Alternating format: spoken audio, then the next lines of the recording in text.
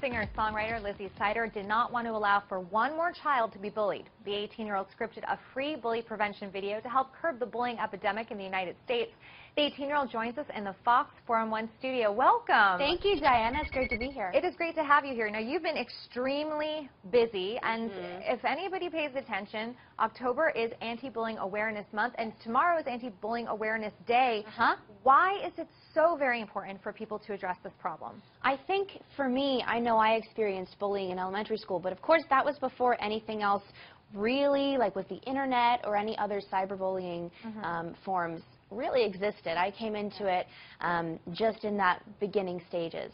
But I think it's so important to be addressed because it is something that is definitely being brought to the surface now, whether that is because of the internet space or whether that's just because people are taking more of an awareness and a notice to it. But it happens to people of all ages. It happens to children. I personally work with children. I like to work with them and tell them my experiences, tell them what I think should be done before that age of where it gets to another point, because that's where I have my experience as well. And it's important to address the person being bullied and also the person who's doing the bullying too. Absolutely. Yeah. And it's interesting, I go personally into schools and I speak to kids about bullying, and I do a whole assembly, and one of the parts of the assembly is I ask kids why they think people bully. And one of the very common answers is that bullies bully because they have been victims of it themselves. And so it's really interesting when we get into reasons why, but also the fact that everybody has experienced it. Everybody knows what it's like. And that's an important thing to relate to people who, especially children, who feel so alone when they're getting bullied and they don't know how to stand up for themselves.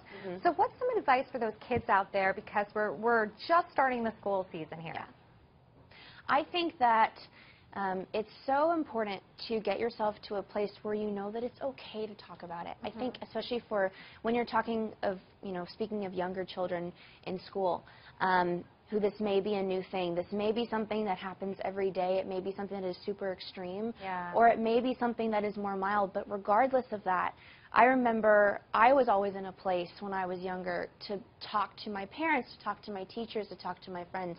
It was so important, not only so that I could get it out and that I could almost express it in that healthy manner, and not let it build up and explode in another way, whether that would be self-detrimental, whether that would be in another way that is not as healthy, but also so that you can get resources, so that you can get proper exposure to the problem and help yourself. And I think that's so important, to be open about it, to be honest about it. To have that open dialogue, and that dialogue also starts with the parents. So would you advise parents to maybe ask their kids, just check in, even if there might not be a problem, but just to have that conversation? Absolutely. I think it's so important to be open with your children, to be open with your students, to keep that open conversation going. And also, for me, I've found in my experience, when I talk to kids about this, when I open up to them, when I have them open up to me, it's not in a manner that's condescending. It's not in a manner that is, what are you doing, what's wrong?